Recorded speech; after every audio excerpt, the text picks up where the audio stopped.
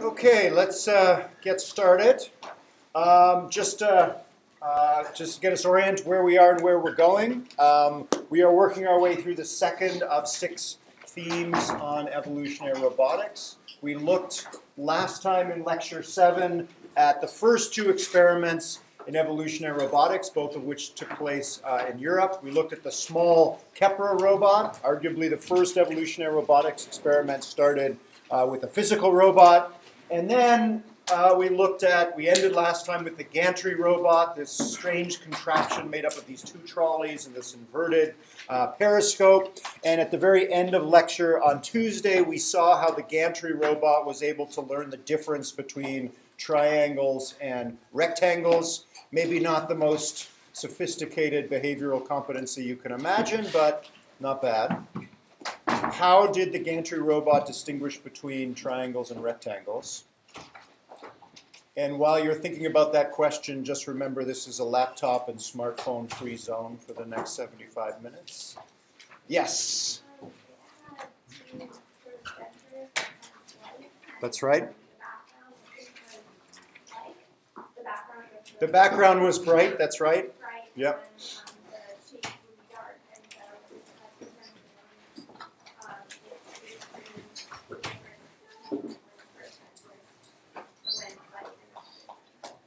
That's right. It doesn't really matter whether it was light background or dark foreground, but something went dark and then something else went dark. Yes? The recurrent synapses? That's correct.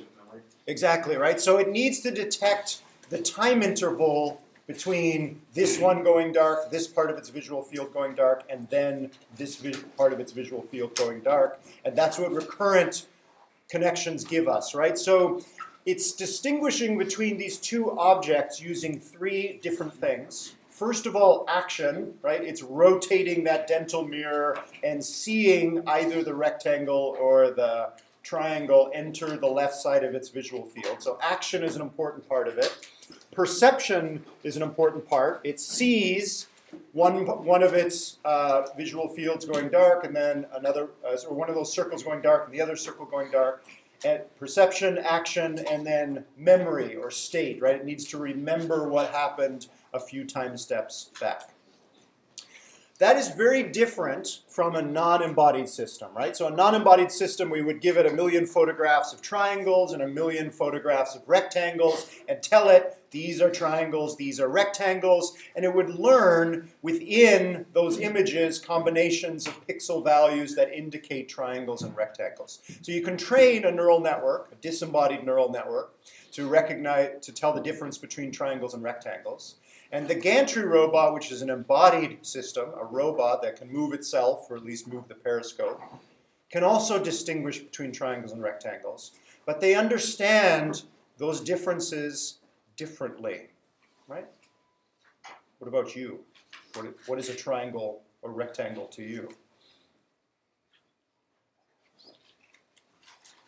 I'd say it's more like the non-embodied system. Okay. We've seen a whole bunch of what we recognize as triangles, and so that next time we see like a slightly different triangle, but we know what defines a triangle, so we say, okay, that's a triangle. That's right. So if you ask people this question, you can ask your friends this question who aren't taking this class, they'll usually give you an explanation like, we do it much more like a neural network, right? You've seen a gazillion triangles and a gazillion rectangles in your life by now. You do it like a deep learner, right? Not like the gantry robot, obviously. How does a baby do it? How does a baby do it? I don't know. Well, we also understand more about what those shapes, we can like handle them. Like pizza is a triangle. Pizza is a triangle. We know how that works. So like there's also the physical embodiment of handling the object that distinguishes it for us too, I think. That's a great example. We're going to see that in lecture 10, active categorical perception. I can actively reach out in the world and grab things that feel triangle-like or rectangle-like. So, I don't know. We also, I mean, this is where I have like a mathematical concept of it as well. You know, 3 lines, 3 intersections. That's it, right? The way you were taught what a triangle was in school, right? It has these 3 lines and these 3 interior angles. And that's what a triangle is, right? I've seen lots of them, more like the former non-embodied case than the non-embodied case, right? That's what it feels like. But remember, thinking about thinking is misleading. So in our visual system, every 1/10 of a second, your eyes saccade or jump from one part of your visual field to the next, right? So most of the time, up here in the front, it feels like there's a professor and some slides and a blackboard and so on. But what you're really seeing is actually much more like what the gantry robot sees. You might see my mouth moving, you might look at my pupils, you might look at a very small part of the slide, and the particular feature in your visual field that you're looking at changes every 1/10 of a second, right? Most of the time you're not aware of it, but if you pay attention to yourself looking at the world, you will sense that your eyes are moving every 1/10 of a second. So what a triangle really is, from your visual system's point of view, and there is a motor system that is moving your eyes, so you perceive a very small part of your visual field, and then your brain decides how to move and foveate or focus on some other small part of your visual field. A triangle is you see something that looks like this. Your eye might catch the very corner of a triangle, or possibly this could be a parallelogram. You don't know yet. So your brain makes a theory about what it's looking at and will decide to jump to another part of the visual field. And if your brain causes your eyes to saccade up here, and now you see something that looks like this, your brain might start to say, I think I'm seeing a triangle. I haven't seen all of it yet, but I'm going to jump down here. Up, there's another corner here. Let me make sure. Go back. Yeah, I saw that before. I remember seeing that 3/10 of a second earlier. This. Your eyes are actually moving and perceiving all the time. So your perception of a triangle or a rectangle or any other object of interest in your world is probably much more like the gantry robot than the disembodied learner, but it feels like the former, right? You look at a triangle and you learned in school it has 3 sides and 3 interior angles. That's a triangle, right? A triangle is not see this, move here, see this, move here, see this, and so on. Okay, just to reinforce this difference between embodiment and non-embodiment. Okay, so that was some of the first experiments in evolutionary robotics. Before we jump into lecture 8 today, any questions about the assignments? Undergraduates, you're working on assignment 4, grads 7 and 8. All good? Okay, so we're now going to move into this sub-theme, and we're going to look at 3 lectures in the sub-theme on minimal cognition. If you remember back to our history of AI, the early approaches to trying to make intelligent machines was, let's take a disembodied machine, a big computer, and give it the maximally cognitive tasks we can think of. They started with tic-tac-toe, then checkers, then chess, and just last year, Go. These are the most difficult tasks for most humans to achieve, right? Let's start with something that's really hard for us and get a disembodied machine to do them. And Go took a little bit longer than chess, but we've now got machines to do that. So that turns out to actually be easy. But robots that can come in here after class and clean up all the garbage and put it in the trash, that task, which to us does not seem as difficult as chess or Go, that one we haven't solved yet. Thinking about thinking is misleading. Right? So we're going to, in the next 3 lectures, come at intelligent behavior from the opposite direction. We're going to start with the simplest possible robot, neural network, and tasks we can think of. Hopefully get them to do that, but they're going to do it using the 3 components we just talked about. All of the agents and robots you're going to see in 8, 9, and 10, perceive, act, and remember. And those 3 things may be pretty rudimentary, but they combine those 3 things to perform behaviors which someone might point at and say, that's the beginning of cognitive behavior. That's what minimal cognition is. Instead of taking a big computer and trying to teach it Go, let's take a simple creature that can move around in its environment, get it to do something minimally cognitive. Once we figure out how to get it to do that, we can hopefully scale it up to more interesting tasks here in the real world. Okay. In order to do that, we're going to start, first of all, with a particular kind of neural network, which is inside these minimally cognitive agents. And these neural networks, a bit of a mouthful here, continuous time recurrent neural networks, or CTRNNs. We're going to look at those today and then move on to minimally cognitive agents that have these CTRNNs. Arguably, these CTRNNs are not minimal. The neural networks that we talked about in lecture 5, synapses, neurons connected by synapses to other neurons, that's probably the simplest neural network. CTRNNs are one step up from that. So in order to build up an understanding of CTRNN, my apologies, we're going to have to do a little bit of calculus. It's a little bit early in the morning to do some calculus, but I promise you we're not going to do too much today. Just as a reminder, where does calculus come from? We have some variable x and a variable y, and there seems to be some relationship between these two variables. We'd like to describe it. One good way to describe the relationship between x and y is that as x increases, as we move from left to right, how does y change, right? Delta x and delta y. For our purposes today, we're going to use this to start to think about how the values of neurons change over time as our agents run around in their little environments. So for now, think about x as time. I should have probably used t. So as time goes on from left to right in our little cartoon here, how does y change, where y is going to be the value of a neuron at a given point in time? So in y equals x up there in the line, as time goes on, the value of the neuron, y, goes up over time, right? Pretty simple. Most of the time, we're doing this in discrete steps. So the new value of x is equal to the old value. And again, I'm sorry, this should probably be y equals y plus 1. So as we're moving, we can do this using a difference equation, which is the discrete form of a differential equation. Works fine, but we would often like to know how y changes as a function of x at very, very small time steps, and ultimately we'd like to know how it changes continually in time. That's where the continuous time in CTRNNs comes in.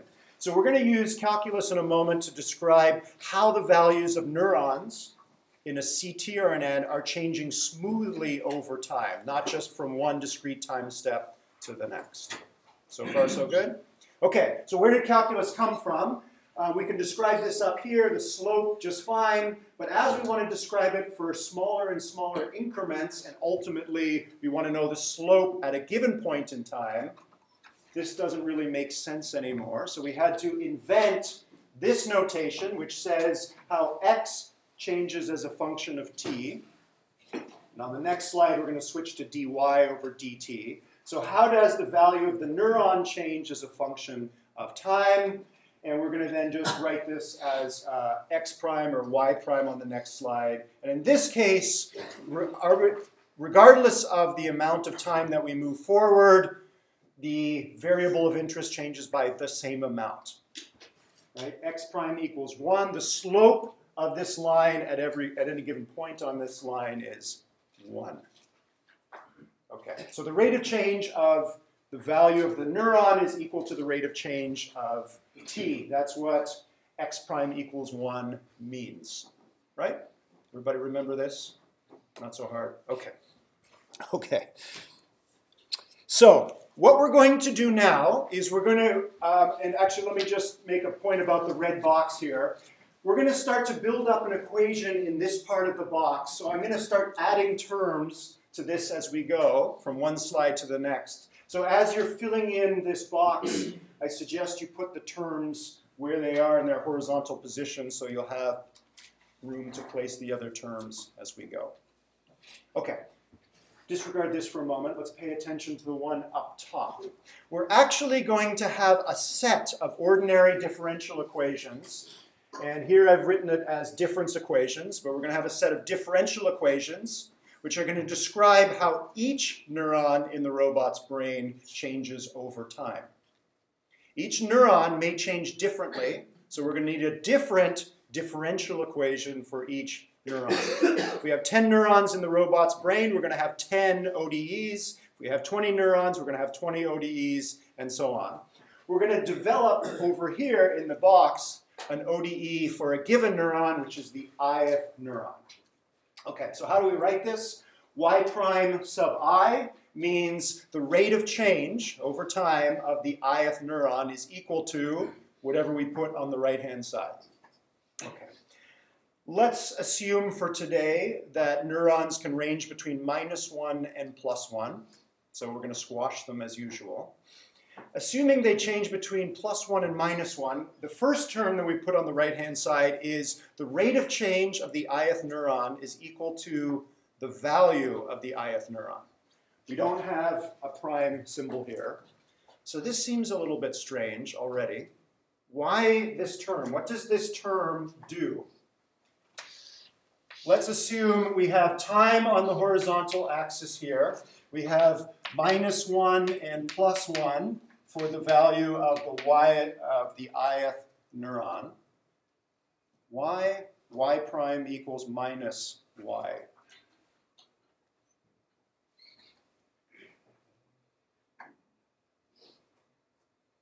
Any ideas? One way to start to understand ordinary differential equations is to set an initial condition and then in your head try and integrate it, which is easy when we have easy ODEs. It'll be a little bit harder as we go on, but we can at least start by saying, let's imagine that we place our robot in the world and it has a bunch of neurons inside its head. One of those neurons, we start by setting the value to +1. So maybe it's a touch sensor neuron, and that foot is in contact with the ground, and it sets the sensor neuron to +1. We're going to describe how that neuron changes as we start to go forward in time. So the rate of change of that neuron is dictated by this ODE. What's going to happen at the next time step? Let's forget the incoming touch information for a moment. Let's just assume that the value of this neuron at the first time step is +1. What starts to happen? Well, if you say negative y, then it's going to switch because you can't get any more.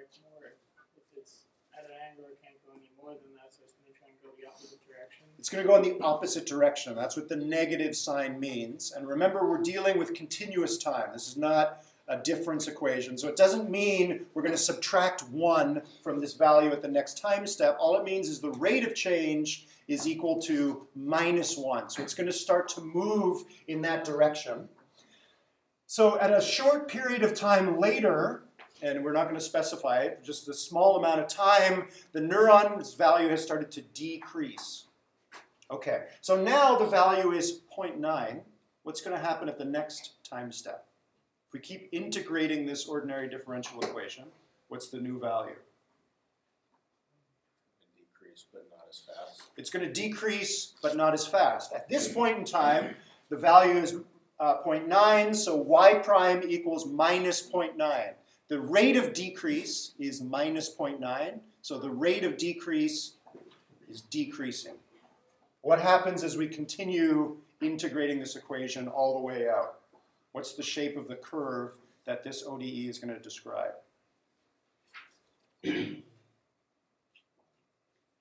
can just draw it in the air. What is it going to look like? Right?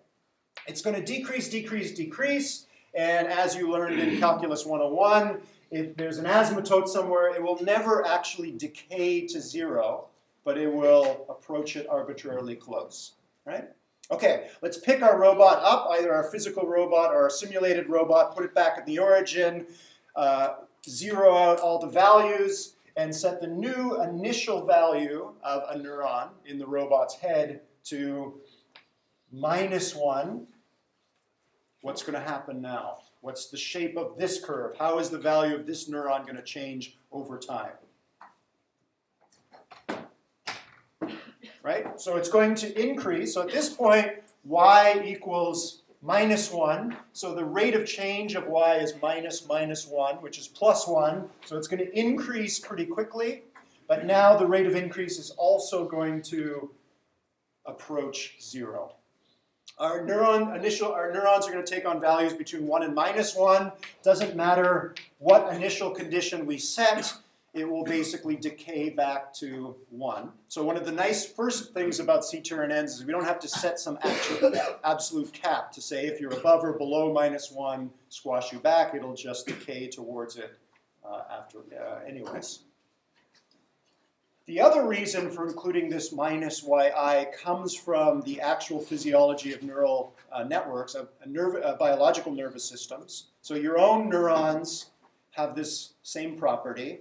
They're lazy. If they're stimulated from outside by another neuron or by a touch sensor, they will fire, but then left to their own devices, because they're lazy, they will gradually decay back to some resting value.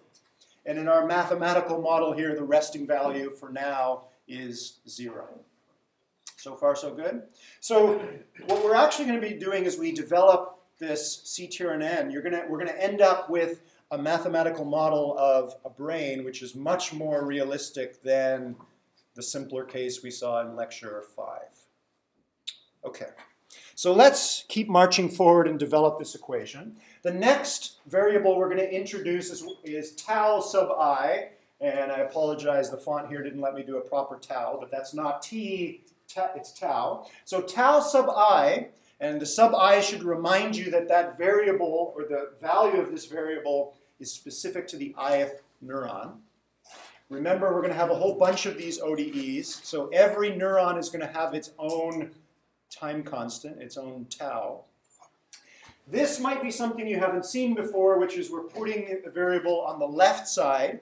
So if you're not comfortable with that, you can mentally divide both sides by tau sub I, so you end up with the rate of change of the ith neuron is equal to minus y sub I divided by tau sub I. Sound good? For most people, it's easier to think about tau on the right-hand side in the denominator. Okay. What does the time constant do? How does it change the behavior of the neuron here? Let's simplify things a little bit. Let's assume that tau sub I is always a positive value. It's always above 0. Let's erase the behavior of our previous neuron. We're making this neuron a little more sophisticated now.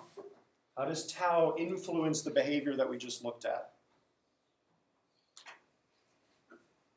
It's going to change the rate of change at each time step by some constant. So if it's greater than 0, it's going to make it decay slower. And if it's less than 0, it's going to increase the rate of decay. That's it. So it's obviously going to change the rate of decay, or it's going to change the rate of change, because y prime is the rate of change. So we introduce a variable, it's going to change the rate of change. But how it's going to change it, again, a good way to do that is to set an initial condition. So let's set +1, and then think about, as you were just mentioning, different values for tau sub I. So let's start with a very large value. Let's imagine tau is equal to 1,000,000. I said it's any positive value, so it doesn't really matter. If the initial value of the neuron is +1 and tau is 1,000,000, how does the value of this neuron change over time? What does the curve look like now? What's that? Doesn't change much. Doesn't change a whole lot, right? So before it was dropping like this. Now we're dividing by a very large number. We're dividing by 1,000,000. So the right-hand side is always going to be pretty close to 0, right? Divide by a large number. So the rate of change is close to 0, which literally means this isn't going to change very much. It's going to take a long, long time to approach the asymptote. So a neuron that has a very large time constant is an Eeyore neuron.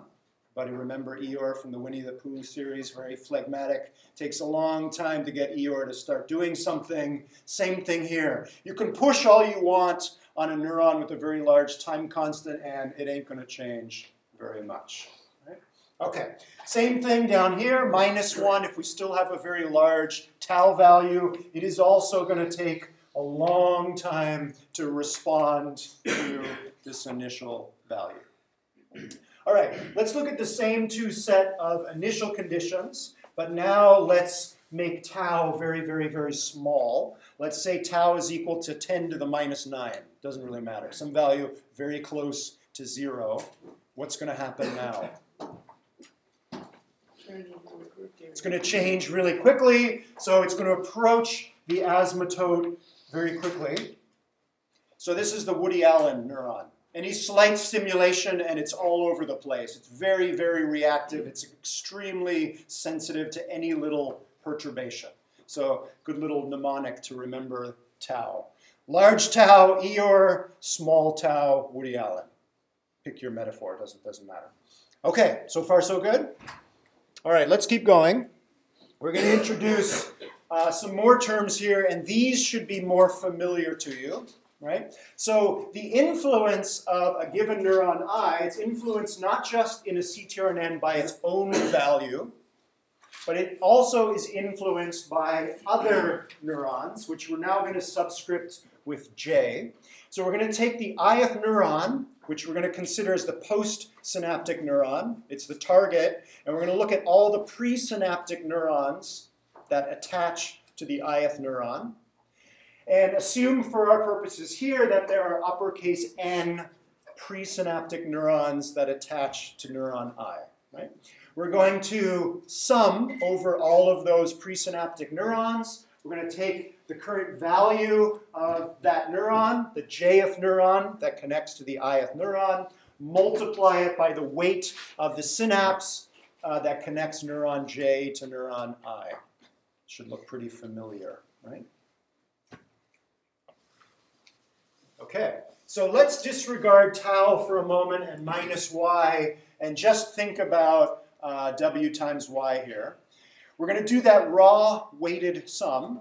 Let's assume that entire sum is positive.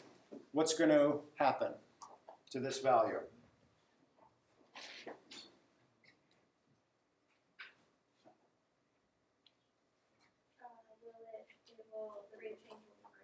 The rate of change is going to be greater. I just told you that the value can't go above +1, but for the moment, let's just imagine it can. So if that whole raw sum is more than 0, it means if we disregard this and disregard this, this whole thing is positive, which means the rate of change is positive, which means the neuron is going to try and increase in value, right? The amount that it's going to try and increase is dictated by these. If this raw sum is negative, then that raw sum is trying to pull the value of the ith neuron down, right? Okay. So again, there are now interactions between these different terms. So the current value of the neuron might be positive. So its own value is trying to decay back down to 0. So it may be trying to decrease. So if the current value is +1, y sub I equals +1. So we have equals -1, trying to go down, plus maybe a positive sum. So the other neurons are saying, no, no, no, we want you to increase. They may cancel out. You do the math and work it out, and you get a final single value on the right-hand side of this equation, and that says how the rate of change of that neuron is going to go. So far, so good? Okay, let's keep going. Now we're introducing the activation function, which you've seen before. Remember, the activation function is squishing neuron values to some desired range. In CTRNNs, we're going to use the tanh function, which you can look up afterward, but you might remember that tanh will take whatever is inside and squash it to a value between +1 and -1. So this is a little bit different from what you've seen before. Before, we were putting the activation function outside the raw sum. Now we're putting it on the inside. Why would we do that? The reason we're going to do that is because we are going to allow y sub I itself to range above +1 and -0.1. So we're going to assume, the good way to think about this is the neurons in a CTRNN, inside the neuron, they have their own value, whatever we compute when we integrate this ODE. So they have their own internal private value, but when they send that value outward, and look at our presynaptic neuron, y sub j, y sub j may be a value above 1 or -1, but we're going to squash that private value to an outgoing value that's between +1 and -1. So anytime we need to read out the value of a neuron in a CTRNN, the first thing that happens is it gets squished by this activation function before it goes out. So the output value of a neuron in a CTRNN is always going to be between +1 and -1. Its internal value, this actual value here, doesn't matter. We're not going to try and clamp it to any range. Just makes the math a little bit easier here. So far, so good? Okay, let's keep going. We're going to introduce another term, the gain of a neuron. And again, we have G sub j, because we're going to use it for these over here. But the subscript here is just a reminder that for all of the 20 neurons you have, the robot has inside its brain, each neuron has its own gain value. Okay, so this we haven't seen before. Why include a gain? The gain, again, doesn't really matter what this value is. It can be negative, it can be positive. Why include a gain value? What does it do?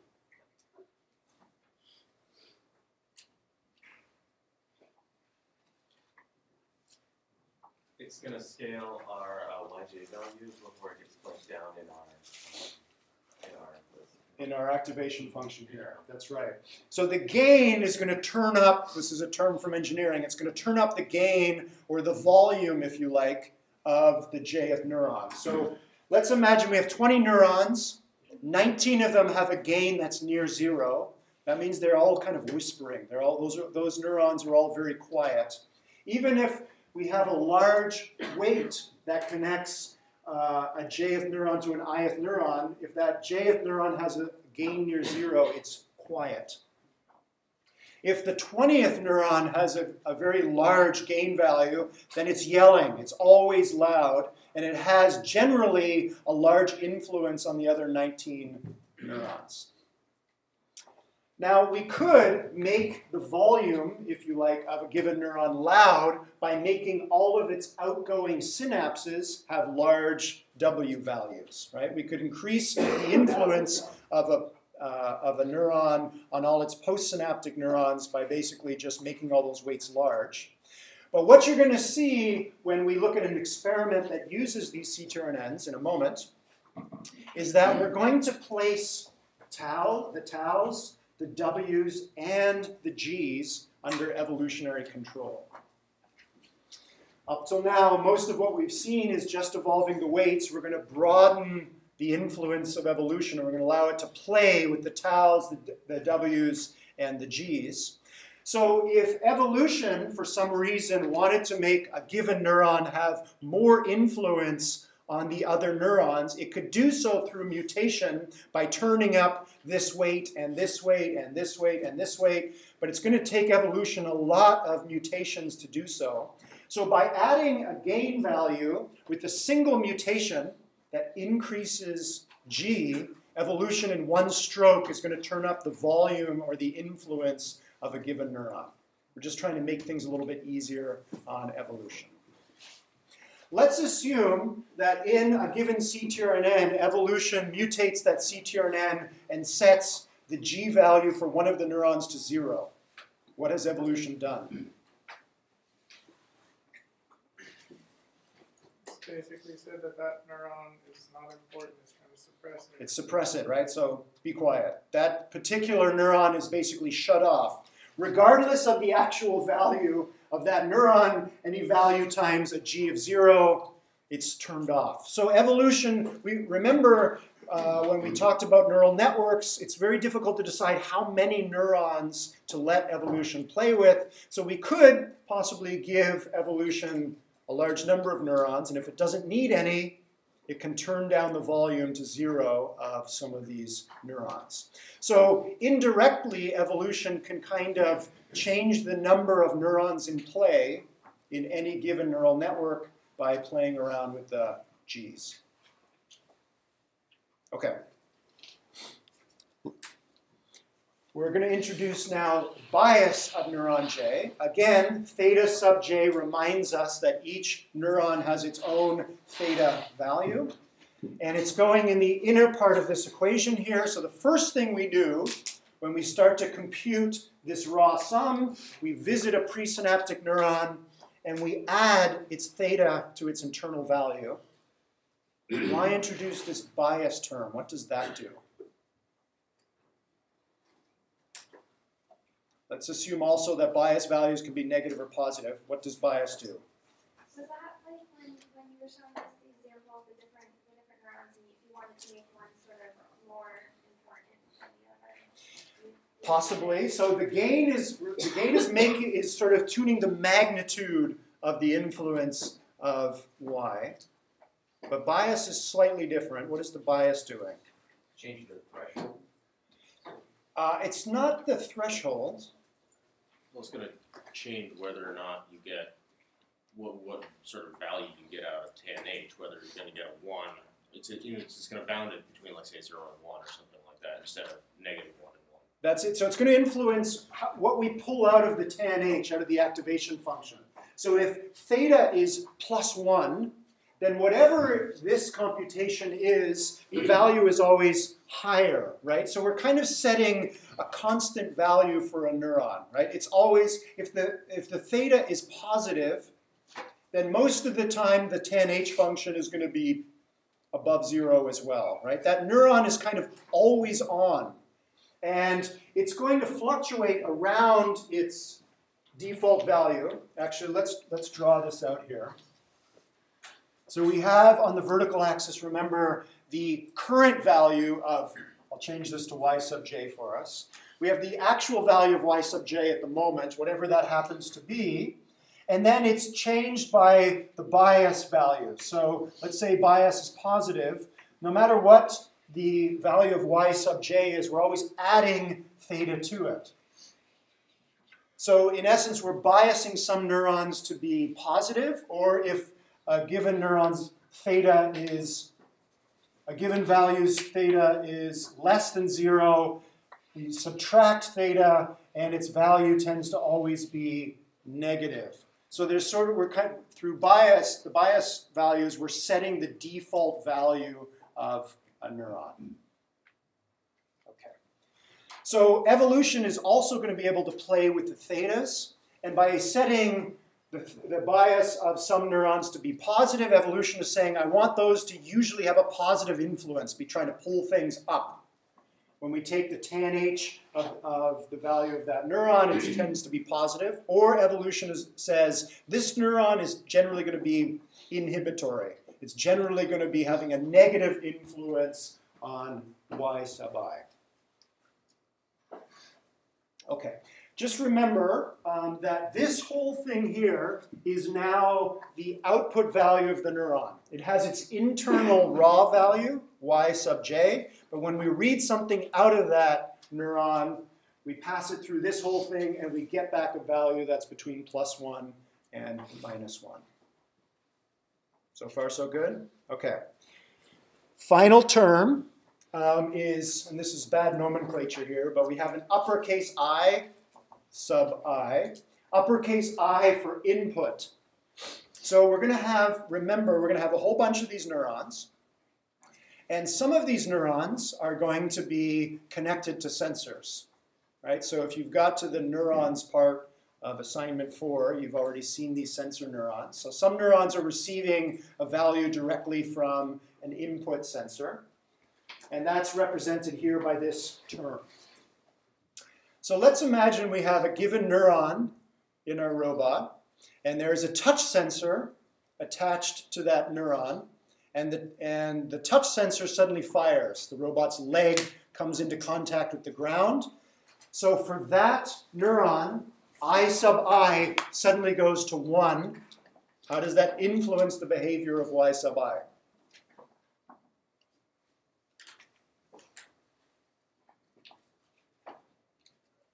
It's being influenced by all these other things as well, but this term over here just got set to +1 because the touch sensor fired. What happens to the rate of change of that neuron?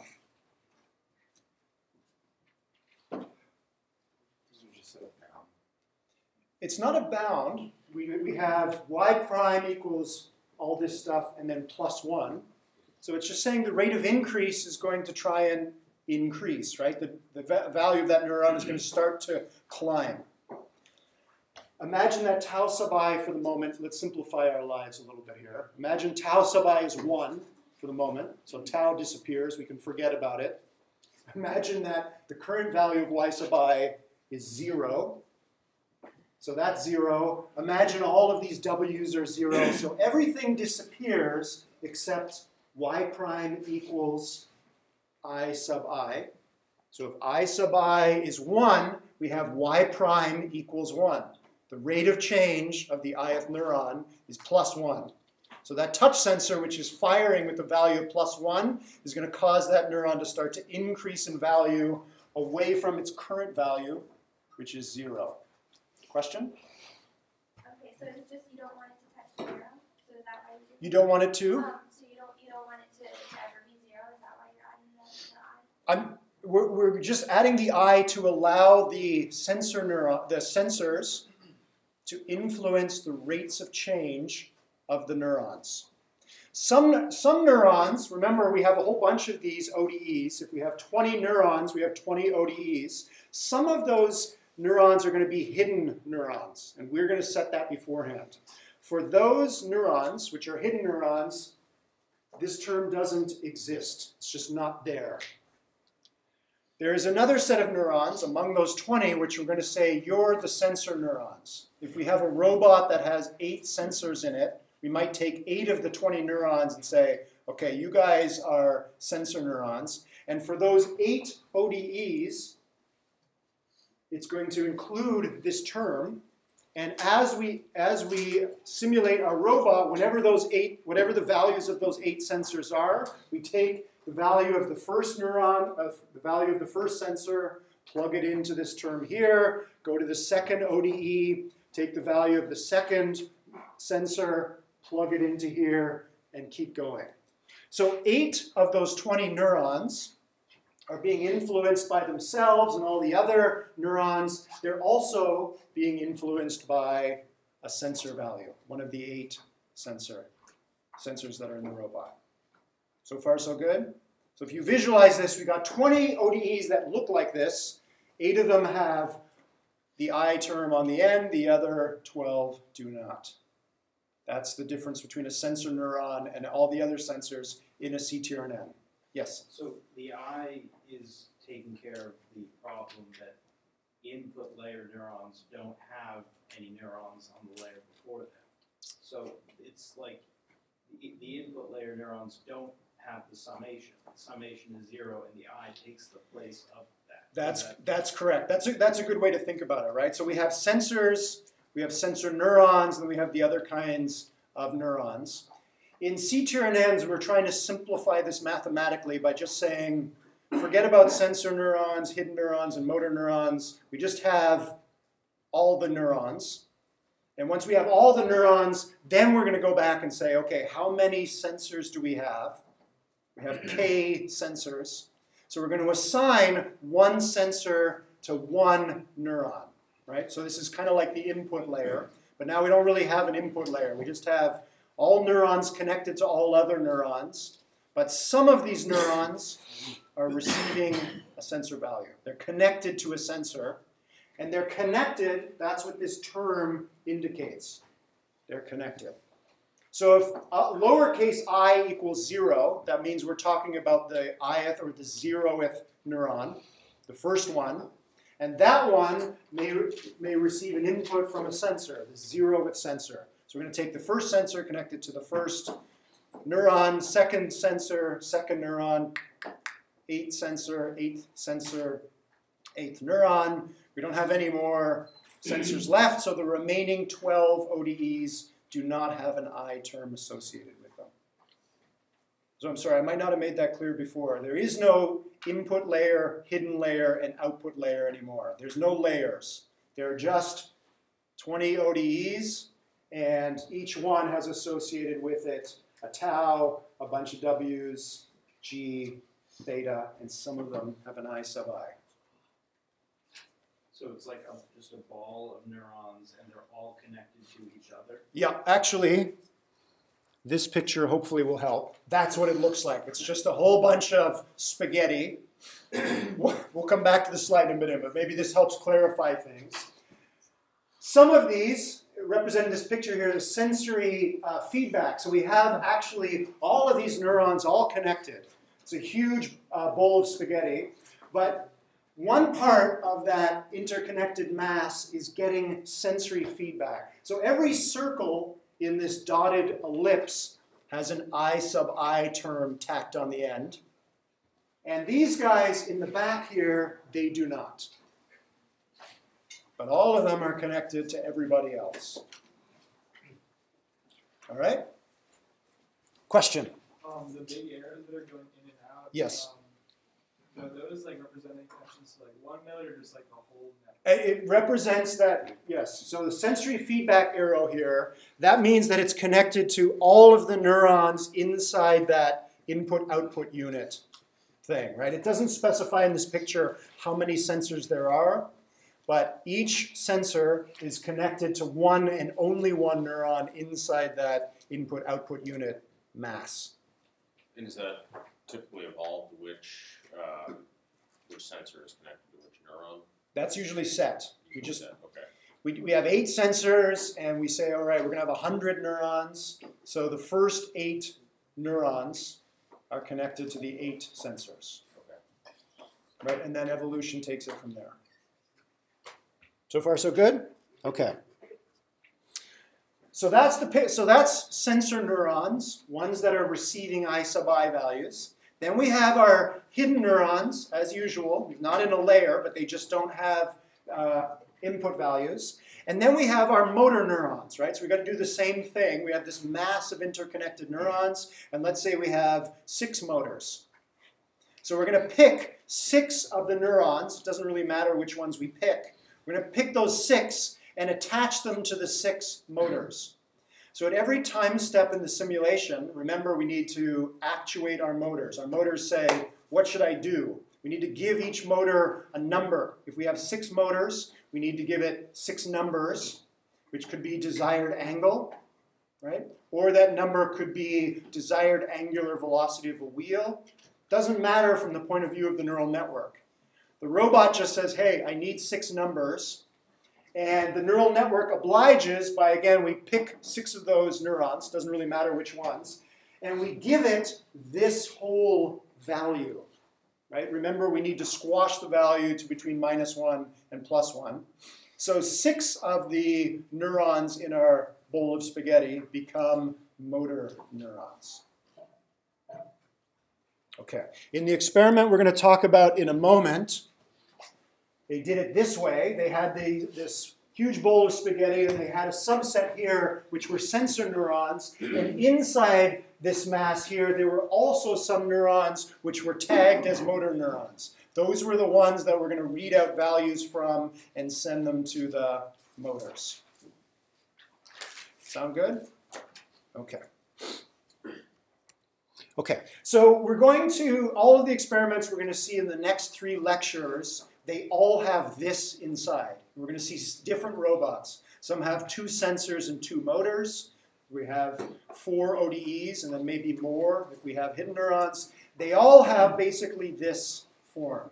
So as we're evolving those robots, evolution is going to be playing with this vector. So if we have 20 neurons, we're going to have a vector of length 20, which represents the taus for each of the 20 neurons. We're going to have this matrix, right? Because we're going to have 20 neurons, and each of those 20 neurons is going to have incoming connections from all the other neurons. So what is the size of this matrix W? We have 20 neurons, and they're all connected to each other. N squared. It's n squared, right? We're going to have a 20 by 20 matrix where the element Wji in that matrix represents the weight of the synapse that connects neuron J to neuron I. So we're giving evolution a vector and a matrix, a second vector, which also has 20 numbers in it. Those are the 20 gains for the 20 neurons. A third vector, which is all the 20 thetas. And off we go. So the genome in these experiments, remember the genome is the blueprint. It's the thing that contains all the things that evolution can change. That genome is a data structure that contains 3 vectors and 1 matrix. And evolution can change one or any of the things inside that genome. We're going to take that genome and we have to turn it into a phenotype, which is the robot. So we take a given genome, which is 3 vectors and 1 matrix, and we label all of the ODEs. We have all these ODEs for all these neurons. We take out all the taus, all the Ws, and put them into the ODEs and start integrating those ODEs. And when we integrate them, or the computer integrates them, we're going to start to see continuous change in the values of these neurons. For those of you that know a little bit about ODEs and computers, obviously computers work in discrete time steps. So under the hood, the computer is going to fake it. We're not actually going to do calculus and give a perfectly smooth curve, but the computer will give you back something that looks more or less like a continuous curve, which is the changing values of each of the 20 neurons. Okay, we're not going to get into how the computer does that. Doesn't really matter. As you do your homework for tonight and you think about this equation, a good way to, again, build up an intuition for it is to blank out some of the terms and think about how will that neuron behave if it has a low time constant or a high time constant. How will it behave if it has a low gain or a high gain, a low bias or a high bias, just as we just did. Okay, question? So is there any training? Do you adjust, does this take feedback and adjust the weights? Absolutely. The training is evolution. It's going to tune W, tune the tau vector, the bias vector, and the gain vector. But not within the neural network. It's only the evolutionary algorithm. Not within, there's no learning, right? There's no internal thing that's trying to figure out what the right W's and G's are. It's just evolution. Right? All evolution has is these 3 vectors and this 1 matrix, and off it goes. Good? Okay, so to finish this lecture, it's a little bit shorter. We're going to look at an application of this. This is a pretty involved experiment, so for the undergraduates, if you don't take away everything from what I'm about to say, that's okay. This is mostly for the grad students, but I think it also helps ground what these CTRNNs are doing. Really interesting paper a few years back from Yamashita and Tani, and they looked at what's known as motor sequencing. I won't write it out. Motor sequencing. This is another important building block of intelligence. So if we finish class here and one of you was very obliging, I might say, listen, I'm dying for a cup of coffee. Would you leave this building, go to the hospital, grab me a cup of coffee, here's some money, go grab me a coffee, grab yourself one, and bring it back? You're going to do motor sequencing. I don't need to tell you, lift your left leg and then your right leg, and if you repeat that 12 times, you'll get to the door. Now, right? You know how to segment or put those simple motor primitives together. Get up, that's motor primitive 1. Walk to the door, that's motor primitive 2. Open the door, that's motor primitive 3. You're able to sequence a bunch of things together to, if you're obliging, oblige me and go get myself and you a cup of coffee, right? The overall task. Very hard to get a robot to do that. So they looked at this here by taking this cute little humanoid robot, and I think if you put this into Google, you can go find the videos on YouTube and actually watch the robot do this. It's got an upper body here and a little cube that's put in front of it, and it starts in this home position, and the investigators stimulate one of the neurons in the back with a goal. Okay, so the goal is just a single number, and they're stimulating one of those neurons in the back. So how do they stimulate a neuron? They just tack on another term to one of the ODEs, and that term captures the number coming from the investigators, the goal. So that number gets fed into one of the neurons and starts to spread its influence to the other neurons. What does that number mean? It doesn't mean anything to the robot. The robot gets that number, which influences how the neurons change, which influences how the motors apply forces to the joints, and the robot starts to move. And the investigators say, you did a good job of doing what I wanted you to do, or not so good, right? They give back a fitness value. Yes? Did you say they injected a value into the goal and that spread to the rest of the neural network? Yes, so they have a goal. They have something they want the robot to do. So if you follow one of these paths from the left to the right, that is one possible goal. So the goal could be, hey robot, let's follow the uppermost path here. Start at your home position, reach for the object, move the object up and down 3 times, and then return to the home position. That's the goal. The goal is to do those motor primitives in a row. I ask you to go get us a cup of coffee, and your goal becomes to go get us a cup of coffee, which requires a bunch of these things. How does the investigators tell the robot to do all that stuff? They just inject a single number, one number, which goes into one neuron, and it goes in there by tacking on this additional term to the ODE for that neuron. So the rate of change of that neuron differs depending on different numbers we put in there, different goals. So you can be sure, regardless of what the W's and all the rest of them are, is if we take one neural network, one set of biases, weights, and all the rest, we put one number into one ODE, and it's going to change what all the neurons do. They're all attached to everything else. If we take away the goal and put in a different random number, a different number to the same neural network, it's going to do something different. So for this robot, when it's sitting there motionless and we put in this one number, it'll start doing something. Then we put it back to the home position. We put in a separate number, same neural network, and the robot does something different, right? And we just measure how well did it do at what we asked it to do, right? And we're going to just keep evolving sets of neural networks so that when we put in goal number 1, the topmost curve, it goes. And when we put in a second number, it goes. That's it, right? So that robot would get a high fitness. The vast majority of them don't do that, right? And we're going to evolve neural networks to do all of these, however many goals there are here. That's the task. So far, so good? Yes? How did they know which, or did they just pick a random neuron to start simulating and then? Doesn't matter. They picked, and it's the same across all the neural networks. They say, okay, neuron number 71, you're the goal neuron. Okay. So the 71st ODE has one additional term that captures that one number, and they evaluate each neural network 6 times. So I can't figure this out. Maybe there's 6 goals here. They're going to introduce 6 different numbers, and the robot is going to do 6 different things, and the investigators measure how close to the 6 desired things the robot did. The closer it is, the higher the fitness. Evolve, evolve, evolve, until they get a neural network that if you put in any one of these 6 numbers, the robot does what it was supposed to do. It's an evolutionary robotics experiment. So far, so good? Okay, I started by introducing this experiment by saying it's hard to get robots not only to do something, but to be able to do these motor primitives, one thing after the other.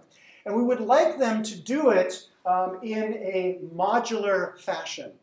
So we don't want it to memorize all of these different goals, and from the robot's point of view, they're all completely different. We would like the robot to realize that each of these 6 goals or these 6 behaviors we asked it to do, each one is made up of a sequence of motor primitives. And we want it to be able to not just learn to do what we want, but to segment out these little functions, these little motor primitives, and organize them in a functional hierarchy. Right? So some of these goals are made up of the same motor primitives. 3 of the goals include, I'm sorry, you can't see that in this picture. It's not clear in this picture, but some of the goals have these same tasks in them, up and down 3 times, or left and right 3 times. So how can we get the robot to do that?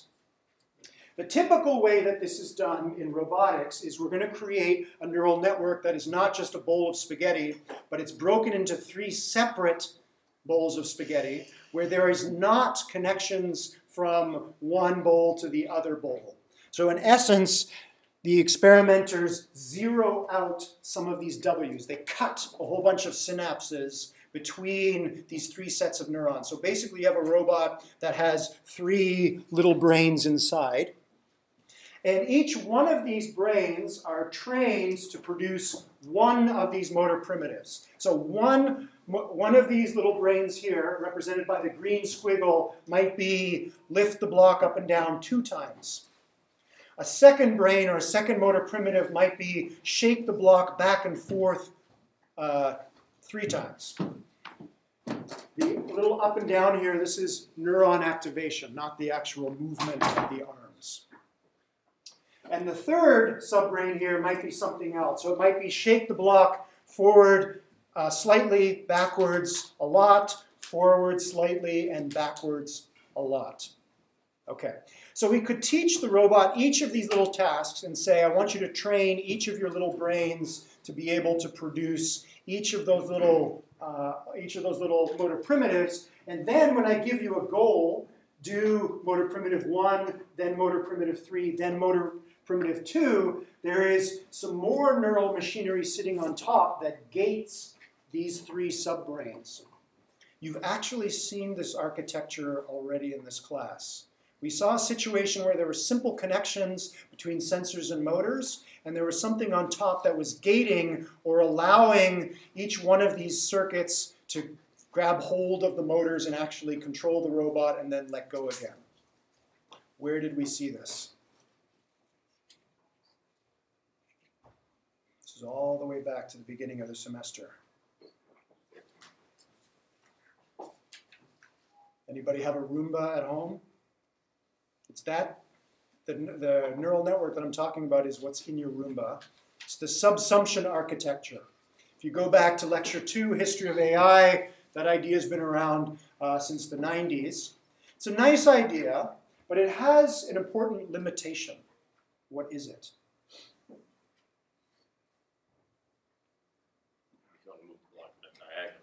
You want to move the block diagonal, there's no component to do that, so that's not going to work. Actually, that's an important limitation, not the one I was trying to get at. How many motor primitives can you carry out?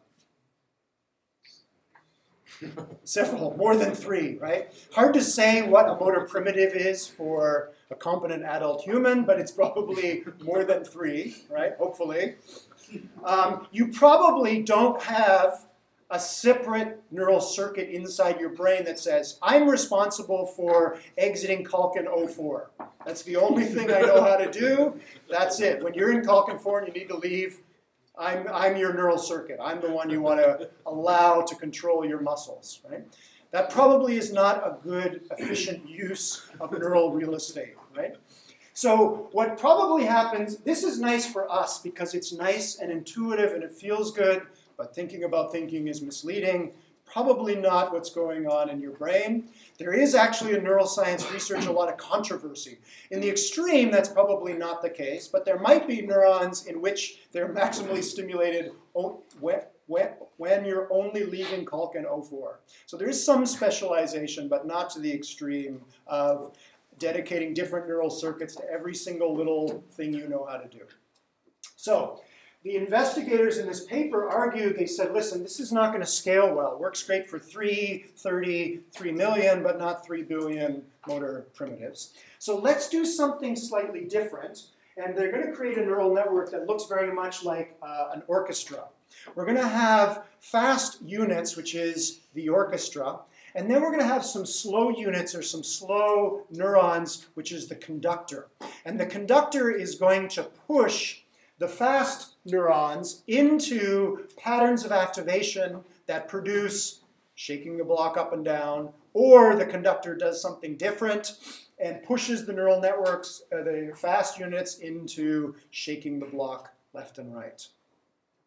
This is nice because now we can train the fast units to learn more and more melodies. They can learn more and more motor primitives, and we can train the conductor in how to push the fast units into the right melody at the given point in time. So again, we're just at the metaphor level now. Which neuron here is receiving the goal? The orchestra or the conductor? The conductor, right? So we have these slow units, which you can see now in the top right. One of those slow neurons is receiving the goal, influences the slow behavior of the slow units, and the change in behavior of the slow units or neurons are going to push the fast ones and ultimately the input-output neurons into the right motor primitive. What do we mean by fast and slow? Well, remember our tau constant, the Eeyore and the Woody Allen neurons. So in this experiment, the investigators said, okay, evolution, you can evolve weights, gains, and thetas, but you cannot evolve tau. We're going to set tau for you. They connected everything up, but they set the tau for some of the neurons to be 5 and for the other 70. These seem like arbitrary numbers, so they probably tuned them a little bit to get this whole thing to work. Yep? You know what they were for the input-output unit? I think they're the same. You have to go back and read the paper, but these are also fast, and I think they're changing at the same temporal time scale as these. So for our purposes, input, output, and fast, actually you can just sort of think of them as all one mass for our purposes. Okay. So did it work? Of course it worked, otherwise there wouldn't be a paper. So let's start at the top left here. So what's plotted in the top left panel is the value of the neurons that are being taught, proprioceptive information, and they're being taught this. So I'm sorry, this was a detail I forgot to mention. The investigators did not only provide the goal, they literally held the hands of the robots and said, when you hear this goal, I want you to do this. So they were actually demonstrating to the robot what it was supposed to do. So the robot could feel that because its arms were being moved. It wasn't actuating its joints. It could feel it, and it could feel it through its proprioceptive sensors and also through its visual sensors. So the robot has some cameras, and it's looking at the block in its own hands. So the investigators basically saying this is what it feels like to succeed at goal, whatever value they were feeding into the goal neuron. So that's what the robot felt in its proprioceptive sensors. And proprioceptive give information about joint angles. So this would be 0, this would be a positive proprioceptive value, this would be a negative proprioceptive value. Right? So you can see the investigator holding the robot's hands and pulling the robot's hands up and down 3 times, UD times 3, and pulling its hands left and right 3 times, LR times 3, and then pulling the robot's hands back to the home position. So they're feeling it. Eventually, the robot, through evolution, is able to do it on its own. So this picture, the investigator is not touching the robot and does it on its own when it hears this goal signal. And if you visually compare this picture to the teaching signal, it's pretty close. So the robot is learning to do the task. Same thing with the robot seeing its own hands in the block while the investigators are teaching it, and then seeing its own hands and its block when it's doing it on its own. Okay. This is vision, but this doesn't look like a pixel array. Remember that this is the value of one of the neurons connected to the camera. So it's getting information from the camera. We won't go into how that transformation is done. It's not important for our purposes. So the robot feels and sees what it's supposed to do as it's being taught that goal. And then it feels and sees the same thing when it does it on its own. It's learned to do it. Okay. Same thing on the right. The right column represents a completely different goal. Start at the home position, reach for the object, shake it back and forth 3 times, and then go back to the home position. 2 different goals. Okay. Let's come down here now, and if you look carefully, you will see 10, is that right? That looks, yeah, that's right. From 101 to 160, these are the fast context neurons. So 101 to 160 fast context. So if I go back here, that's this middle bowl of spaghetti. These are the fast hidden neurons. They're not connected directly to sensors and motors. So what's being plotted down here are the values of the hidden neurons. These are the neurons that have no direct contact with the outside world. Each row in this picture corresponds to one of these 60 hidden neurons. White represents a negative value, a value near -1, and a black value indicates a value close to +1. What can you see in this picture?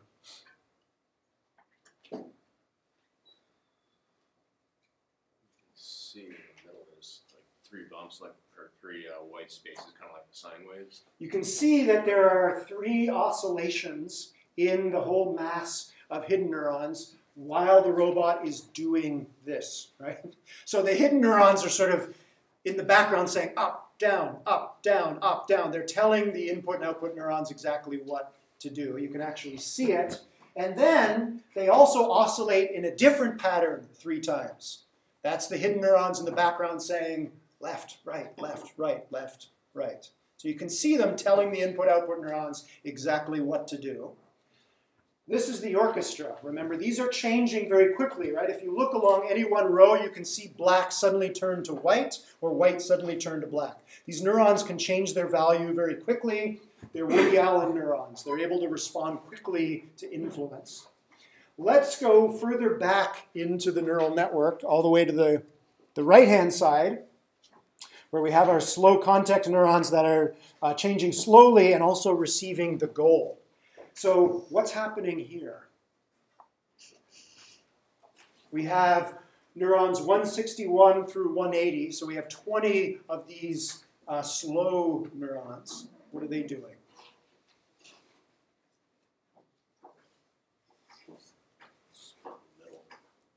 The pattern is split in the middle.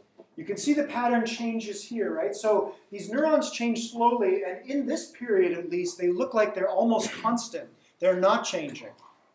These are changing 3 times, these aren't. So what are the 20 conductors saying during this period? Generally up and down, and then they change to generally left and right. They're saying up and down, but they're saying something more than just up and down. Up and down what? Continue. Like, continue what you're doing. Continue what you're doing, right? Keep doing up and down until I say stop, right? As a conductor does.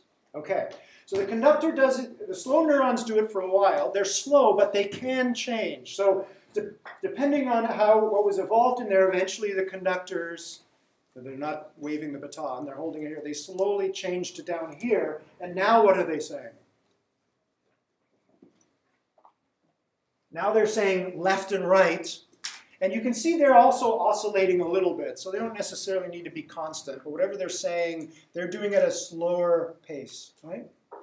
Okay, so we can see how this additional mathematics that we built up for CTRNNs has a purpose. It makes it easier for us to produce robots that do difficult things, and one of those difficult things is being able to break up tasks into simpler motor primitives, simpler actions, and then figure out how to mix and match them, right? We would like our robot not to memorize how to leave Calkin 4 and then can never find its way out of Calkin 3, right? It should learn that the task of leaving a classroom is made up of 3 parts. Get up, pack your bags, get to the door. But the way in which that's done is slightly different in different situations, and you can also mix and match, right? We don't want it to mix and match by trying to create a larger and larger neural network that specializes to all these different things and then cannot generalize, can't do this. We want to try and get our fast neurons to digest or learn more and more of these motor primitives at the same time that the slower neurons are learning how to push out the right sequence of motor primitives given the overall goal. Yes? So is this neural network capable of having, say, the slow unit give both the up, down, and the left, right commands at the same time? Good question, right? So what would happen if we gave, remember the goal is just a single number. What would happen if we gave a number between these goals, right? Would it actually do something that's halfway in between? I don't know, and they didn't tell us in the paper. That would be a great final project idea. Okay, I think with that we'll leave things here. You have a quiz due tonight. Have a good weekend.